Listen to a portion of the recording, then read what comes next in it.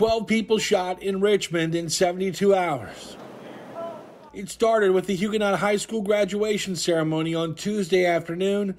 7 people shot, 2 killed outside the Altria Theater. Unfathomable that someone would go into a crowd of high school graduates, kids, children, and open fire, because of a disagreement.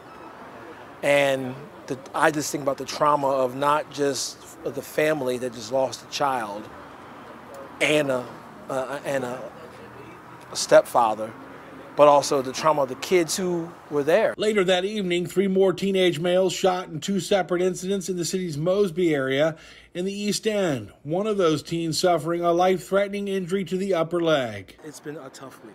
Followed by a shooting on Wednesday outside a Southside motel off Midlothian Turnpike, and a woman shot on Browns Island Thursday afternoon.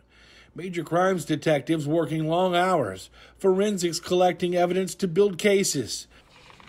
Richmond's top city leader receiving phone calls from the feds to check on health and safety. The Surgeon General reached out to me today and said, or asked if I was seeking, counseling as well for this stuff. And I told him, I'm good.